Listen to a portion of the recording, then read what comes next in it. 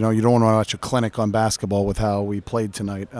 We've talked about it before. Unfortunately, sometimes the shots fall. Our last game against Stetson, it really made things easier for us. Tonight, it became much tougher because we shot very poorly, 7 of 29 from 3, missed a bunch of free throws, which is not in character for us. But credit Ferrum.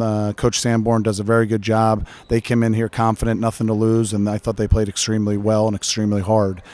So we got to learn from this. You know, being able to grab those offensive rebounds, give us extra possessions certainly helped. That was a huge key for us throughout the game, trying to keep them off the glass and us get extra possessions. We had a little bit of a height advantage, and you have to hit the boards. And I thought, you know, staying in character, like Will Miller came in and gave us really good minutes. If you look at his stat line, it's not unbelievable, but he played hard. He was talking on defense, got some rebounds, and did what Will Miller does. And I don't think we did that as well as a team tonight, and we have to, again, grow from that. I thought Travis Evee and Kmadyn Curfman did a good job overall, but you know, you got to continue to get to the line when your three's not falling, or get to the basket, and we got to do more of that.